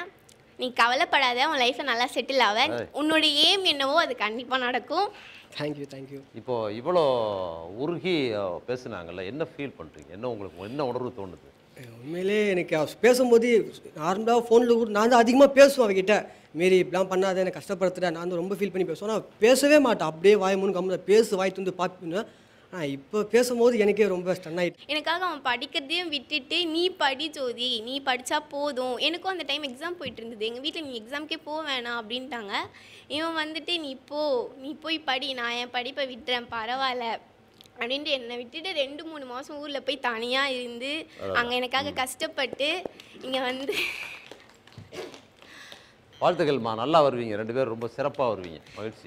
வாழ்த்துக்கள். எங்களுக்குள்ளே ஒரு நாள் கூட சண்டை வராமல் இருந்ததே கிடையாது. டெய்லிக்கும். ஆனால் நான் தான் ரொம்ப குடைச்சல் கொடுப்பேன் அவங்களுக்கு. அவங்க அமைதியாக தான் இருப்பாங்க. எது கிடைக்குதோ, இது ஒரு சின்னதாக கிடைச்சா கூட அதை வந்து பெருசாக்கி சண்டை போடுறது நான் தான். ஆனால் அதையே வந்து அவங்க சால்வ் பண்ணி வச்சுருவாங்க எப்படியோ. ஆனால் எப்படின்னா முக்கால்வாசி எதனால் சண்டை வரும்னு பார்த்தீங்கன்னா உட்காந்து கேர்ள்ஸ்னால தான் எங்களுக்குள்ள சண்டையே வர காரணம். வேறு எதுவும் இல்லை. அவர் சொன்னார்ல அவங்க கொட்டுறாங்க தெரியுமா பைக்கில் போகும்போது பொண்ணுங்களை அந்த மாரி பார்ப்பேன். ஐயோ சார், அவங்களாவது இல்லை அவங்கள அடிக்கலாம் மாட்டேன், பார்த்து வச்சுப்பேன். எந்த பொண்ணு கலர்லாம் பார்த்து வச்சுப்பேன், சுடிதார் கலர்லாம் பார்த்து வச்சுப்பேன். கரெக்ட். ஹெல்மெட் மட்டும்தான் இப்படி திரும்பும். எனக்கு தெரிஞ்சிடும். இவர் நினச்சிட்டு இருக்காரு நம்ம இவளுக்கு தெரியாது ஹெல்மெட் போட்டிருக்கோம் அப்படின்ட்டு. ஆனால் எனக்கு கரெக்டாக தெரிஞ்சிடும் அவர் என்னென்ன பண்ணுறாருன்ட்டு. கண்ணு மட்டும் சைடாக போகும் இப்படி. நான் அப்போ என்ன பண்ணுவேன்னா ஹெல்மெட் போடலன்னா கண்ணத்திலே பட்டானு வச்சிருவேன் பின்னாடி. இது பின்னால் உட்காந்துருக்கும் போது தூரத்தில் ஏதாவது பெண்கள் வர கலர் தெரிஞ்சதுன்னா நீ உஷாராயிடுவேன். நான் உஷாராயிடுவேன் சார். உஷாராய் என்ன பார்க்குறது, இவன் பார்க்குறானான்ட்டு. உஷாராய் என்ன பார்க்குறாங்க, இவன் பார்க்குறானான்ட்டு அப்படியே பார்ப்பேன். டொம்முன்னு என் தலையில ஹெல்மெட். அவங்க பாப்பாங்கன்னு தெரிஞ்சு நீ பார்க்குற பத்தியா? அது கூட பரவாயில்ல சார். அவங்க வேணும்னு எனக்கு பிடிக்காதுன்னு தெரியும் அந்த விஷயம். நான் ஓப்பனாகவே சொல்லிட்டேன். பின்னாடி ஒய்ஃப் இருக்கும்போது நம்ம பார்க்கக்கூடாது, அது தப்பு, நம்மளை தான் தப்பாக பேசுவாங்கன்னு கூட நான் சொல்லிட்டேன். ஆனால் அவர் அது கேட்க மாட்டார். எந்த பொண்ணு போனாலும் பார்த்துருவாரு. நான் பார்க்கவே இல்லடி, நீ எப்படி நீ இதை சொல்லுவேன் நீ என்கிட்ட? இந்த பொண்ணு உன்னை இப்படி பார்த்தா நீ இப்படி பார்த்த ஆமாம் தானே அப்படின்னு இல்லவே இல்லைன்னு சாதிப்பார். ஆனால் ரொம்ப கஷ்டம் சார் அவர்கிட்ட இருக்கிறது. இவங்க சொல்கிறது அப்படியே தான். எப்படின்னா ஃப்ரெண்ட்ஸ் தான் அவருக்கு எல்லாமே. ஒய்ஃபை விட முக்கால்வாசி அவர் ஃப்ரெண்ட்ஸ் கூட தான் அவர் இருந்திருக்காரு. அதே மாதிரி தான் 10 மணிக்கு மேலே 11 மணிக்கு மேலே வீட்டுக்கு வருவார். நான் கோவமாக உட்காந்துட்ருப்பேன். ஸ்ரீமா சாப்பிட்டியா அப்படின்ற மாதிரி வருவார். எப்படின்னா வாசல்லேருந்தே ஸ்டார்ட் பண்ணிட்டுருவார். அவரோட பஜனத்தை ஆரம்பிச்சிருவா. வீட்டு உள்ளே போனான்ட்டு அங்கேருந்தே ஸ்டார்ட் பண்ணிட்டே வருவார். நான் எதுவுமே பேசிக்க மாட்டேன். மறுநாள் காலையில் தான் எதாக இருந்தாலும் எங்களுக்குள்ள காலையில் தூங்கி வந்தோன்னே ஒரு சேவல் கோவலாம் அந்தமாரி கோவின்னு இருப்பா. எதுக்கு நேற்றுக்கு வந்த, எங்கே போனேன், ஏதாவது போனேன் நைட்டு கேட்காம காலையில் கேட்பாங்க. தூங்கி வந்தோடனே ஒரு சனியில் முடிக்கிற மாரி இருக்கும் அந்த டைமில். நைட்டு நீங்கள் வரும்போது அவங்களுக்கு தூங்கிட்டு இருப்பாங்க. நான் கெஞ்சுவேன் சார், என் கூட ஸ்பெண்ட் பண்ணுங்க.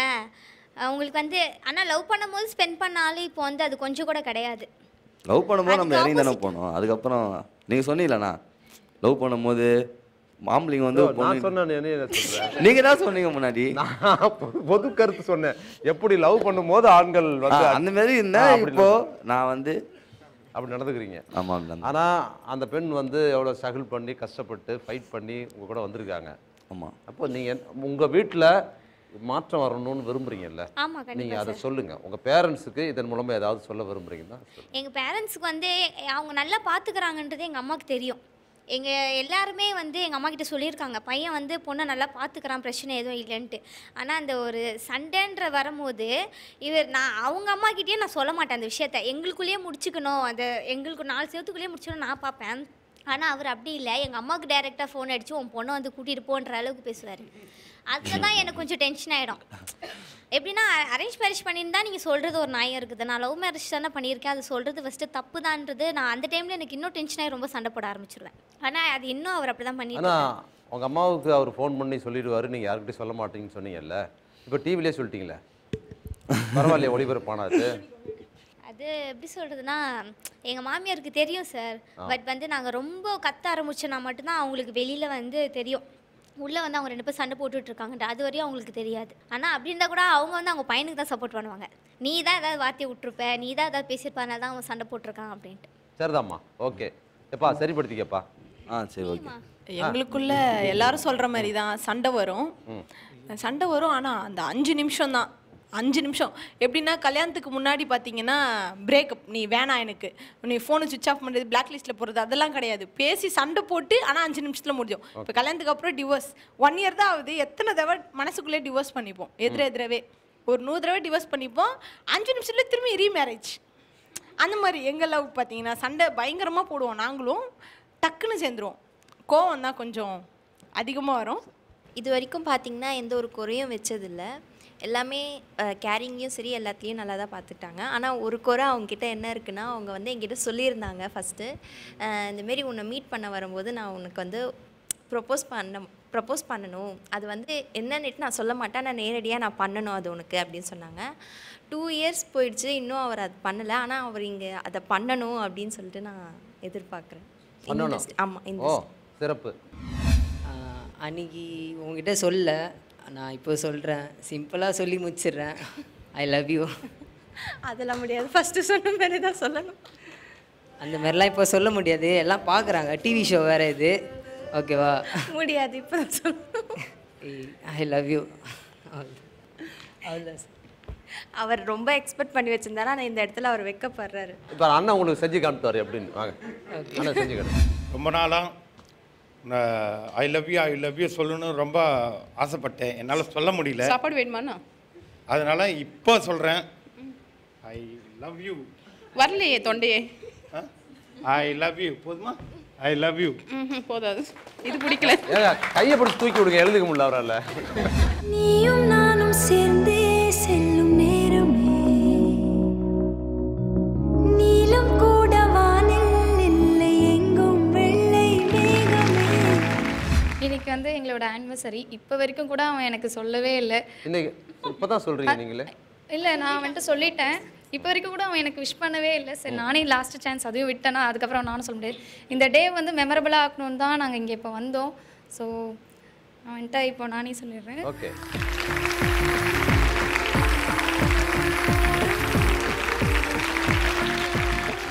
என் லைஃப்பை ரொம்ப சந்தோஷமாக ஆக்குனது நீ தான்.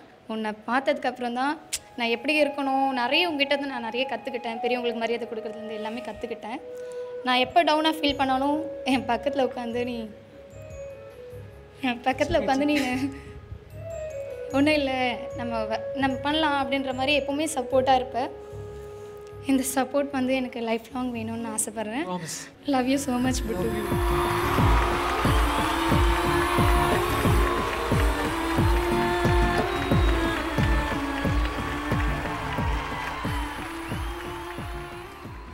காதலை முதலில் யார் சொன்னதுன்னா, நாங்கள் கடைசி வரைக்கும் சொல்லவே இல்லை நாங்கள் 2 பேரும். அதுதான் ஒரு பெரிய ஒரு விஷயம். என்னன்னா, அவர் எனக்கு அத்தை மகன். நான் பிறந்த உடனே எங்கள் பாட்டிமா அவர்கிட்ட உனக்கு பொண்டாட்டி பிறந்துக்குதுடா அப்படின்னு தான் சொன்னாங்க. அப்போவே அவர் எல்லாருக்கும் சாக்லேட் போய் என்னன்னு கொடுத்துருக்குறாரு. அவர் சின்ன பையன், அவருக்கு தெரியாது. ஊரெல்லாம் போய் எனக்கு பொண்டாட்டி பிறந்திருக்கு அப்படி சொல்லி தான் ஊருக்கெல்லாம் சாக்லேட் கொடுத்தாரு.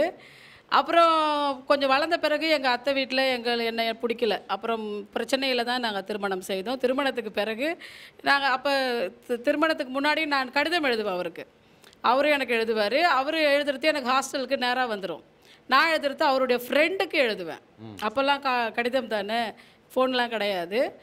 நான் அவருடைய ஃப்ரெண்டுக்கு எழுதும்போது ஃப்ரெண்டனுடைய ஃப்ரெண்ட்ஸ் பார்த்துட்டு அவருக்கு நினச்சிக்கிட்டு அவரை ஒரே கலாட்டா பண்ணியிருக்காங்க.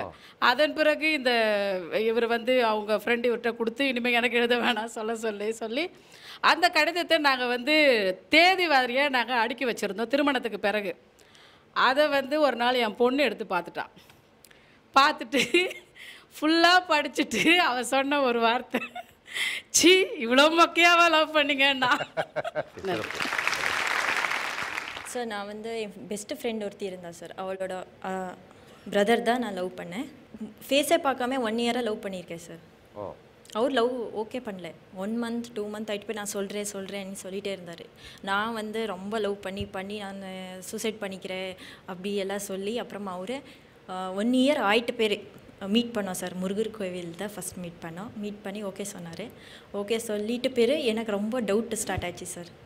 அவர் மெசேஜ் பண்ணுவார், ஃப்ரெண்ட்ஸாக மெசேஜ் பண்ணுவார். நான் ரொம்ப டவுட் பண்ணி சண்டே போட்டுட்டு ரொம்ப இதாகும்.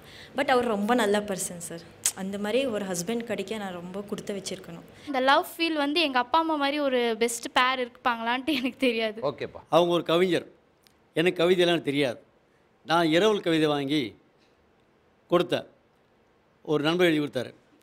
பார்த்தும் பாராது போல் செல்லும் ஒரு பெண்மணிக்கு கேட்டும் கேளாமல் எழுதுகிற ஒரு திகைப்பு, மறைத்து மறவாமல் படித்தாலும் புன்னகைப்பு, வெறுத்து முகத்தை சுழித்தாலும் கிழித்து முடித்து காரித்துப்பு. அப்போ அதுலேருந்து நாங்கள் ஒன்றா லவ் பண்ணிட்டோம் சார். அப்புறம் திருமணம் யாரும் ஒத்துக்கலை, நாங்கள் வெளியே போயிட்டு கல்யாணம் பண்ணிக்கிட்டோம். ஓகே, விவாதத்திற்கு விருந்தினர்கள் வந்திருக்கிறாங்க. நடிகர் இயக்குனர் பாபு கணேஷ் அவர்கள், நடிகர் இசையமைப்பாளர் பிளாக் பாண்டி அவர்கள். மதிமாறன் உங்களுடைய இதை நான் ரெகுலராக பார்ப்பேன். யூடியூப்பில் எப்போ டைம் கிடைக்குதோ பார்த்துருவேன். நான் ஷோ மிஸ் பண்ணால் கூட யூடியூப்பில் பார்த்துட்டு ரொம்ப அருமையாக நீங்கள் வழி நடத்திட்டு இருக்கிறீங்க. நிறைய கருத்துக்கள் சமூகத்துக்கு தேவையான விஷயங்களை இந்த வேந்தர் டிவி நேருக்கு நேர் மூலியமாக பிரதிபலிக்கிறது ரொம்ப மகிழ்ச்சியாக இருக்குது. என்னை இந்த நிகழ்வுக்கு வர வச்சதுக்கு நான் உண்மையிலே வேந்தர் குழுமத்துக்கு நான் நன்றியை தெரிவிச்சுக்கிறேன். உங்கள் எல்லாருடைய அனுமதியோட என்னுடைய ஓன் கம்போசிங் இது. நான் இந்த காதலை முதலில் யார் சொன்னதுன்னு சொன்னோன்னே நான் வரேன்னு சொல்லிட்டேன். ஏன்னா நான் தான் ஃபஸ்ட்டு சொன்னேன். நான் ஒரு 7 இயர்ஸ் ஒரே பிள்ளையை லவ் பண்ணேன். அதுவே பெரிய விஷயமா இருக்கும். எல்லாருமே சொல்லுவாங்களே, நிறைய பேர் அப்போ டைவர்ட் ஆகிட்டும் இருக்கும் அப்படின்னு. என்ன உறுதி கொடுத்தோமோ அதே வாழ்க்கையை வாழ்ந்து இப்போ 2 குழந்தைகளுக்கு தகப்பனாக இருக்கக்கூடிய சூழலில் வந்திருக்கு. அதனால் இந்த டைட்டில் எனக்கு ஆப்ட் ஆகிடுச்சு. ஃபஸ்ட்டு ஒரு பாடல் என்னுடைய இசையமைப்பில் இன்னும் வெளியே வரலை, சும்மா ஒரு பல்லவி மட்டும் உங்களுக்காக. உதயரூபன் அப்படின்னு சொல்லிட்டு லண்டனில் இருக்கிற நம்ம சகோதரர், அவர் தான் எழுதினது. கம்போசிங் என்னுடையது. இருவிழி இமைக்குள்ளே எனது தேவதை தெரிந்ததால் இதயத்தை இளந்தென்றல் புதிதாய் எனக்குள்ளே புகுந்தது. வானவில் வர்ணங்களாய் எந்தன் வாழ்க்கையை ஜொலிக்கிறது. பூக்களின் வண்டுகளாய் என் இதயத்தை வருடியது. ஓர் ஜென்மம் தான் வாழ்ந்தாலுமே உன்னோடு தான் வாழ்வே. உயிர் போகும் வரை நெஞ்சில் உந்தன் நினைவோடு வாழ்வே. அருமை அருமை அருமை, சிறப்பு. லட்சக்கணக்கான பெண்கள் நம்ம கண்ணில் பட்டுக்கிட்டே இருப்பாங்க. நமக்கானவளை தேடுறதுக்கான மனநிலையும் சூழ்நிலையும் நம்ம தான் உருவாக்கணும். உங்களுக்கு தலையில் சொட்டை இல்லை? இல்லை, அந்த அளவுக்குலாம் முடி ஸ்ட்ராங்காக வளர்ந்துருக்கும் போதே உங்களுக்கு தெரியும். இல்லை இல்லை, ஏன்னா பார்வை அதை டிஸ்கஸ் பண்ணோம் கண்டிப்பாக. இது எதுக்காக சொல்ல வரேன்னா, நான் காதலை முதல்ல சொல்லும்போது என்னுடைய மனைவி ஃபஸ்ட்டு ஒரு தோழி பழக்கமாகறாங்க. அந்த தோழி நிறைய பேர் ஃப்ரெண்ட்ஸ் எல்லாருமே பழகிட்டு இருக்கும்போது இந்த தோழியினுடைய அக்கறை மட்டும் என் மீது கொஞ்சம் அதிகமாகவே இருக்குது. அப்போ மனசில் தோணுது, சரி நம்ம சொல்லி பார்ப்போம், இது கரெக்டாக இருக்குமோன்னு தோணுது. ஏன் மற்ற பிள்ளைகிட்டலாம் பேசும்போது எனக்கு இந்த தாட் வரலையே, இந்த பிள்ளைகிட்ட மட்டும் ஏன் வந்துச்சு அப்படின்னு நம்ம யோசிக்கும் போது, சரி எதுக்கு ஒரு பாலை வீசி பார்ப்போம், இது நம்ம செய்கிற நம்ம யோசிக்கிறது சரியாக தவறானே, அது போகிற போக்கில் அப்படியே பிடிச்சிக்கலாமே அப்படின்னு சொல்லிட்டு தான் ஆரம்பிச்சது. அப்போ அந்த பெண்கிட்ட சொல்லும்பொழுது, ஏன்னா நான் எப்படி யோசிப்பேன், எங்கள் வீட்டில் எங்களுடைய வளர்ப்பு முறை என்னென்னா, ஒன்று சொன்னால் அதை கரெக்டாக செய்யணும், இல்லைன்னா சொல்லவே கூடாதுன்றாங்க எங்கள் வீட்டில். எங்கள் அப்பா அம்மாலாம் சின்ன வயசுலேருந்து அந்த இதில் இருக்கனால, நம்ம ஒருவேளை அவங்க அந்த பெண் ஒரு ஓகேன்னு சொன்னதுக்கப்புறம் பிரச்சனைகள் ஏதாவது பெருசாக இருந்தாலும் அதுக்கு ஏற்றுக்கிறதுக்கு ஒரு மனதில் ஒருவேளை இதை சொல்லி அடி வந்துச்சுனாலும் சரி, ஏம்மா எப்படினாலுமே நம்ம நம்மளுடைய நம்ம போய் கேட்குறோம், அம்மா நீ என்னை லவ் பண்ணுறேன்னா நான் என்னுடைய தகுதியை நான் வளர்த்துக்கணும். அதுக்கு நான் தயாராக இருக்கணும் அப்படின்றது தான் ஃபஸ்ட்டு இருந்துச்சு. அப்போ நான் என்ன வந்தேன், நான் இன்றைக்கி ஒரு ஓனாக சம்பாதிக்கிறேன்னா என்னுடைய உருவமைப்பு அதெல்லாம் தாண்டி என்னுடைய எண்ணங்கள் சிந்தனைகளில் பரவலை நல்லபடியாக நான் பார்த்துக்க முடியுமா, நான் இன்றைக்கி கொடுக்குற வாக்கை நான் சரியாக கடந்து கொண்டு போயிட முடியுமா, இல்லை ஏதாவது சூழ்நிலை அவளை விட்டுட்டு போயிட முடியுமா, இப்படி எல்லாமே நான் யோசித்து இல்லை இது சரியாக இருக்கும், எத்தனை இதோட பேரழிகள் வந்தாலும் சரி, இதோட எதுவாக இருந்தால் சுச்சுவேஷன் என்ன நடந்தாலும் சரி, நான் கொடுத்த வாக்குக்கு நான் சரியாக இருக்கணும்னு ஒரு மனநிலை ஃபஸ்ட்டு வருது. அப்போ தான் நான் வந்து ஐ லவ் யூ அப்படின்னு ஒரு விஷயத்தை சொல்கிறேன். நான் உங்களை அதாவது நான் இப்போ ஐ லவ் யூன்னு சொல்லிட்டேன், ஐ லவ் யூ நான் கடைசியாக தான் சொன்னேன். ஏன்னா யூஸ்வலாக வந்து நிறைய காதலர்கள் வந்து எல்லாருமே என்ன பண்ணுவாங்கன்னா, என்ன இது என் ஆள் அப்படின்வாங்க, இவங்க யாருன்னு கேட்டோன்னே இவங்க என் ஆள் அப்படின்வாங்க, இல்லைனா என் லவரு, இல்லை இப்போ தான் ஃபியான்சே அப்படின்லாம் நிறைய சொல்லுவாங்க இல்லையா. நான் சொல்லும்போது இது என் மனைவி அப்படின்னு தான் சொல்லுவேன். ஸோ நான் மனைவியாக பார்க்க ஆரம்பிச்சிட்டேன். அப்படி இருந்து முதல்ல இருந்து நான் யோசிக்க ஆரம்பிச்சது, இந்த பிரபஞ்சம் என்ன பண்ணுச்சு, மனைவி மனைவி மனைவி மனைவின்னு சொல்ல சொல்ல சொல்ல அந்த பெண்ணை எனக்கு மனைவி ஆக்கிருச்சு. ஸோ இதுதான் நிதர்சனமான உண்மை. ஸோ அப்போ வந்து அவங்கக்கிட்ட நான் ஃபஸ்ட்டு காதலை சொல்லும் பொழுது பெரிய சூழல்லாம் கிடையாது, பெரிய சம்பாத்தியங்கள் கிடையாது, ஒரு மாத வருமானங்களில் ஒரு எளிமையாக ஒரு குடும்பத்தை வாழ்கிறதுக்கும் நான் இப்போ சொன்னேன், என்னுடைய வாழ்க்கையில் நான் போகக்கூடிய பாதைகள் வந்து எனக்கு எப்படி இருக்கும்னு தெரியல, ஆனால் எந்த ஒரு சூழல்லையும் நான் வந்து உன்னை விட்டுட்டு போக மாட்டேன். ஸோ நீயும் அது மாதிரி எனக்கு எங்கள் அம்மா அப்பா தங்கச்சி எல்லாருமே முக்கியமாக இருக்கும்போது அவங்கள நான் எந்த அளவுக்கு மதிக்கிறேனோ நீங்கள் அதே மாதிரி மதிக்கணும், நான் உங்களை எப்படி ரெஸ்பெக்ட் பண்ணுறோம் அதே மாதிரி உங்கள் வீட்டில் எல்லாருமே ரெஸ்பெக்ட் பண்ணணும். ஒரு டீலிங்லாம் போட்டு ஒரு அக்ரிமெண்ட்லாம் மைண்டில் பேசி சொல்லணும். டப்புன்னு உடனே ஐயோ நான் இதை எக்ஸ்பெக்ட் பண்ணவே இல்லையே அப்படின்னு. அப்போ நான் சொன்னேன், நான் உங்களை ஃப்ரெண்டாக தானே பார்த்தேன் அப்படின்னு தான் ஜென்ரலாக பிள்ளைங்க எல்லாமே சொல்கிறது இல்லையா. அப்போ நான் சொன்னேன், நல்ல ஃப்ரெண்டு தான் புரிஞ்சுக்கிட்டு தான் நல்ல மனைவி ஆக முடியும் அப்படின்றது தான். அப்போ எல்லாருமே எனக்கு ஏகப்பட்ட ஃப்ரெண்ட்ஸ் இருக்காங்க, நான் இப்போ சொல்கிறேன் எல்லாருக்கிட்டையுமே அது தோணலை. ஸோ உங்களோட லைஃப் பயணிக்கணும் அப்படின்ற ஒரு விஷயம் இருக்குது, நீங்கள் டைம் எடுத்து யோசிச்சு சொல்லுங்கள் அப்படின்னா. அதுக்கப்புறம் ஒரு 2 மாதம் கழித்து அவங்க ஓகே சொன்னதுக்கப்புறம் அந்த வாழ்க்கை தொடர்ந்தது.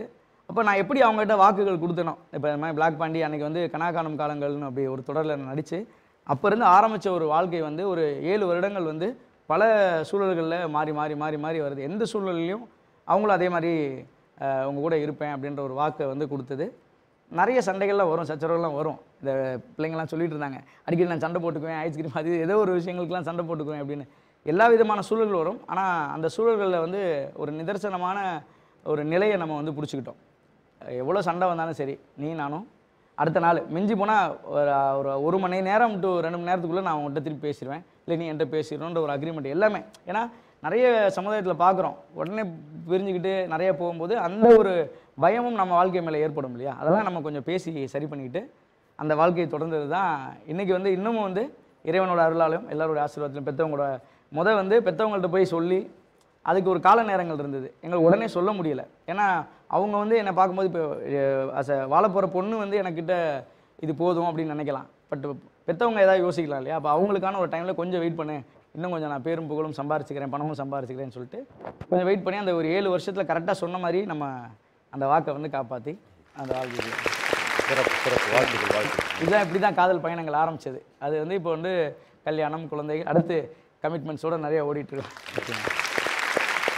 ஒரு விஷயம் எனக்கு கொஞ்சம் மனசை பாதிச்சுது, நான் தூக்கு போட்டுக்கிட்டேன்னு அந்த பொண்ணு சொல்கிற அது அவர் நீங்கள் அழகாக வந்து அவங்களுக்கு ஒரு பதிவு போட்டிங்க. லைஃப் வந்து பிறக்கிற வரைக்கும் தான் நம்ம கண்ட்ரோல், தூங்கி எழுந்திருக்கிறதே நம்ம கையில் இல்லை. ஸோ இனிமேல் அந்த எண்ணங்கள் வந்து இங்கே இருக்கிற யாருக்குமே வரக்கூடாது. இங்கேயும் வந்து பெண்கள் பொசசிவாக இருக்கிறது வந்து ரொம்ப நல்ல விஷயம். அதாவது அவங்க மேலே ரொம்ப அதிகமாக பாசம் இருந்தால் தான் அந்த பொசசிவ்னஸ் தான் வரும். அவங்க எதிர்பார்க்கறதெல்லாம் சின்ன சின்ன விஷயங்க. அங்கே ஒரு சகோதரி வந்து என் கூட ஏன் டைம் ஸ்பெண்ட் பண்ணல அப்படின்னு கேட்டாங்க. யார் ஸ்பெண்ட் பண்ணலைங்க? நீங்களா? முதல்ல ஸ்பெண்ட் பண்ணுங்க. கூட இருக்கும்போது நமக்கு தெரியாது அந்த அருமை. அம்மா அப்பா கூட நம்ம லவ் பண்ணலாம், அந்த உரிமைலாம் வந்து கடவுள் கொடுத்துருக்காரு. ஆனால் அப்பா அம்மானுடைய ஆசீர்வாதத்தோடு தான் உங்கள் கல்யாணம்லாம் நடக்கணும். சப்போஸ் அப்படி நடக்கலைனாலும் நீங்கள் அப்பா அம்மாவை கரெக்ட் பண்ணி அவங்கள பார்த்துக்கணும். ஏன்னா அவங்க இல்லைன்னா நம்மளாம் இல்லை.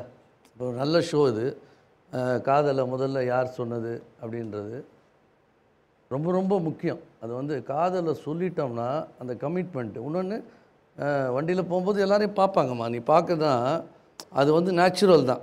ஆம்பளைங்களுடைய விஷயம் வண்டி ஓட்டும்போது கலர்ஸ் டிஸ்டர்ப் ஆகினு இருக்கும்.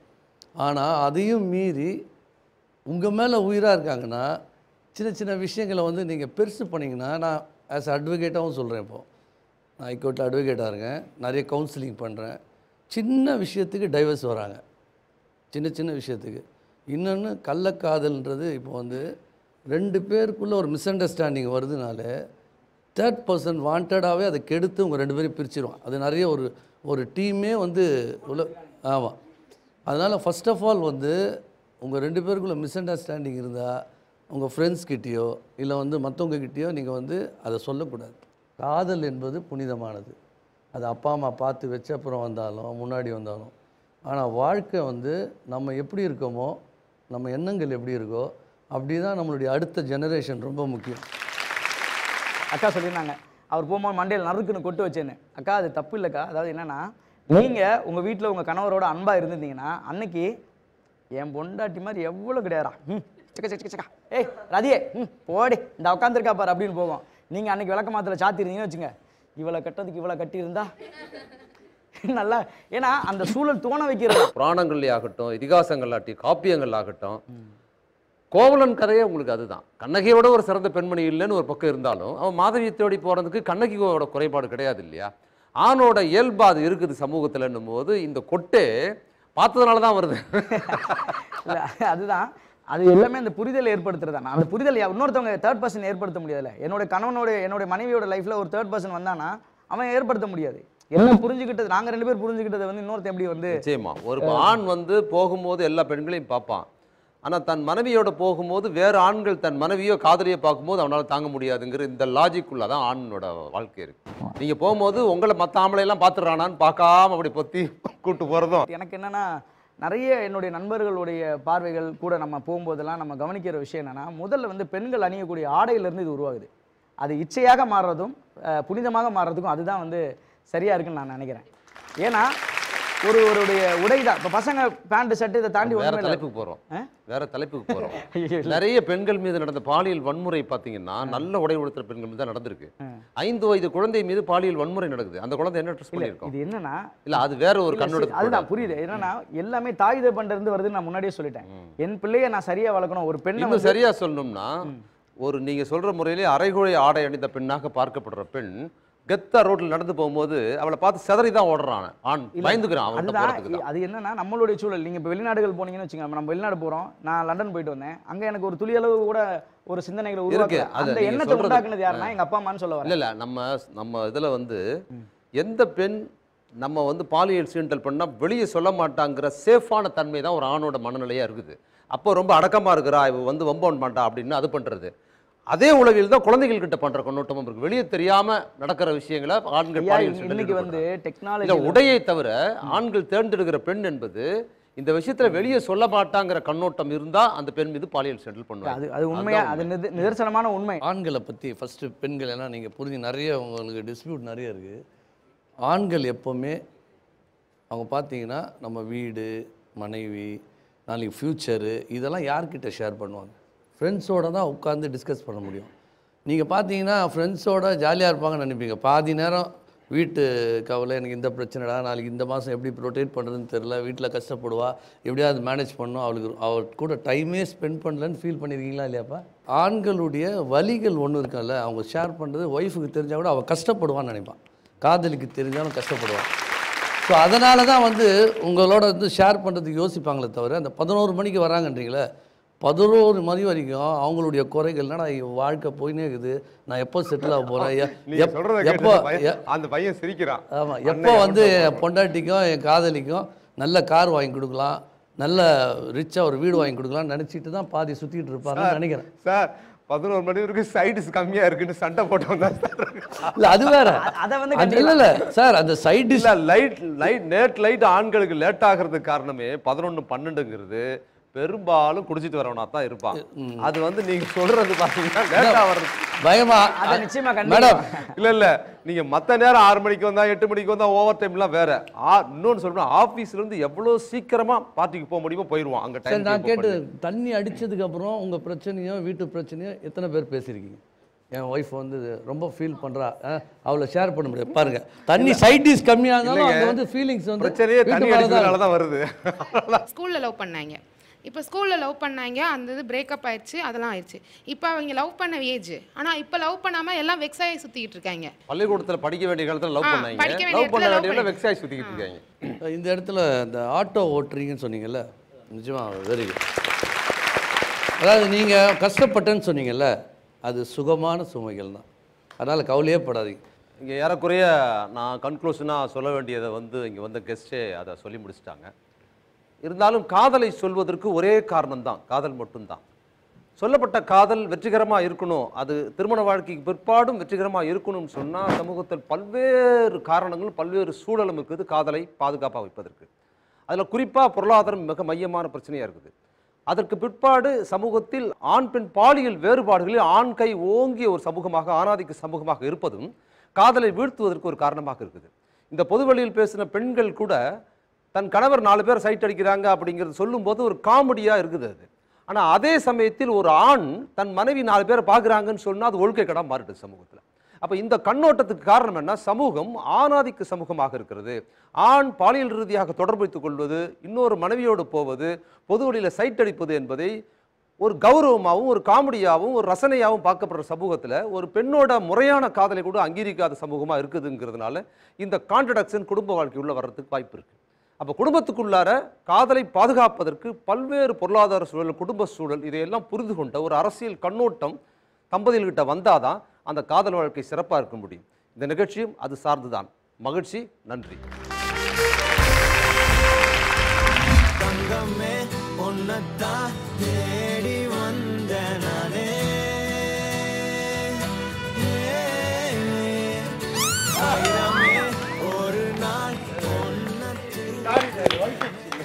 நைன்டிஸ் கிட்டுக்கு இதெல்லாம் சகஜம்தான்.